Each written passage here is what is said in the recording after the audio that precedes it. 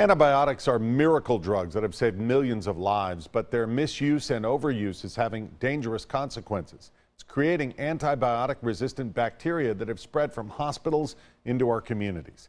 Consumer Reports calls the rise of the superbug a major crisis of our times. And as Jennifer Krause reports, we all have a role to play to stop them.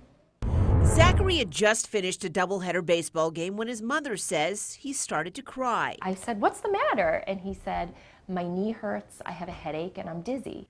Zachary's condition worsened overnight and quickly escalated. Doctors gave him an antibiotic, but it didn't work. The infection raced through his body, almost killing him. A year later, Zachary still walks with a limp.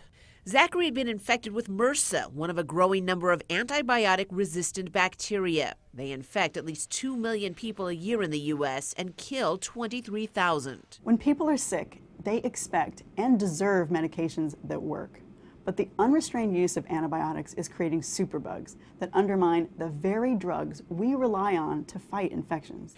The problem? Not all infections can be cured by an antibiotic. The misuse and overuse in people, livestock, poultry, and farmed seafood has led to mutations of bacteria that are now resistant to once effective drugs. Doctors and consumers are part of the problem. We use antibiotics even when they won't work, like for a cold or the flu. And sometimes we're the ones who insist on using them. In fact, a Consumer Reports survey found 1 in 5 people who got an antibiotic asked their doctor to prescribe it. Zachary's mother, who's a family doctor, sees the problem firsthand.